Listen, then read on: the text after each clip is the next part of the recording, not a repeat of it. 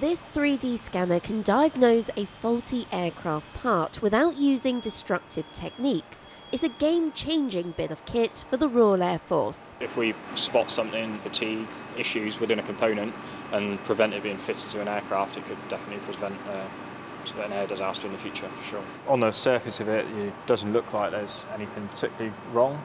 Yes, I mean, I'm having a look now, but I'm no expert in this, but I can't see anything that's alarming at the minute. As we've scanned it, we found a fault which was actually causing the model aircraft engine to fail.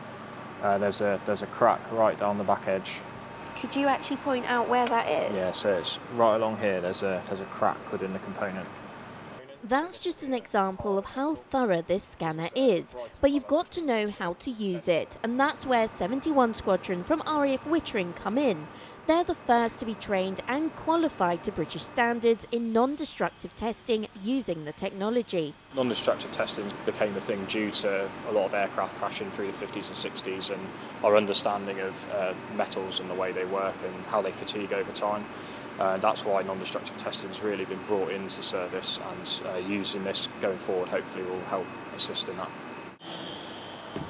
Close the door. Aside from model parts, let's see what it can do when testing newly made components that could be fitted to an aircraft. So this is a dog bone or test coupon printed off one of the machines, and this is basically to ensure that the powder's been laid up correctly, and it will be non-destructively tested in the XCT machine and destructively tested in a tensile pulling machine. I'll just pop it on the manipulator now.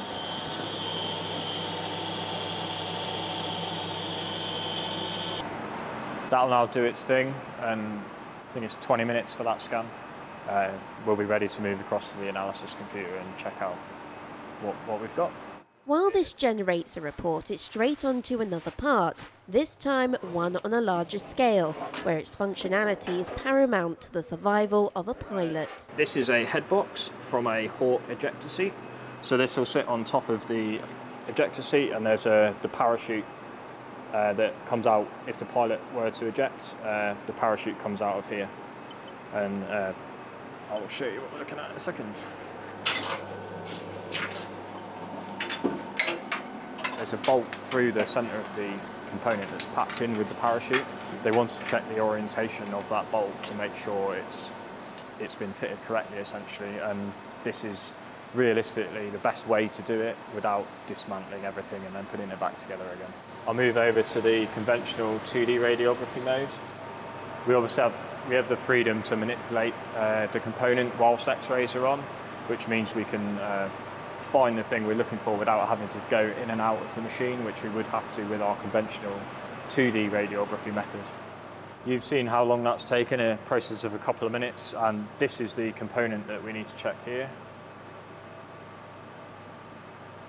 So we can check the integrity of that component and check that these bolts are fitted in safety, and I can rotate this as a live image. So are you happy?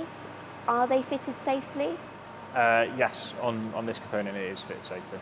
This is the starting point. The people that have qualified to use this machine originally qualified in this method of radiography, the 2D method, and then we've progressed on to the 3D computer tomography method. In the background, a 35-page document has been prepared on the dog bone that was scanned earlier. There is a fair amount of porosity within this test coupon, which obviously isn't good. We want them to be perfectly solid. To summarise, this component needs more work. The porosity Corporal James Crampton mentions means it has too many air gaps in the metal, making it not structurally sound. But because of the scanner, it was caught well before leaving the building, so they can feed this back. Going forward, it could be used as a vital tool for the Air Force and ultimately could save lives. Kirsty Chambers, Forces News, RAF Wittering. Thanks for watching. For more from Forces News, like and subscribe to our channel.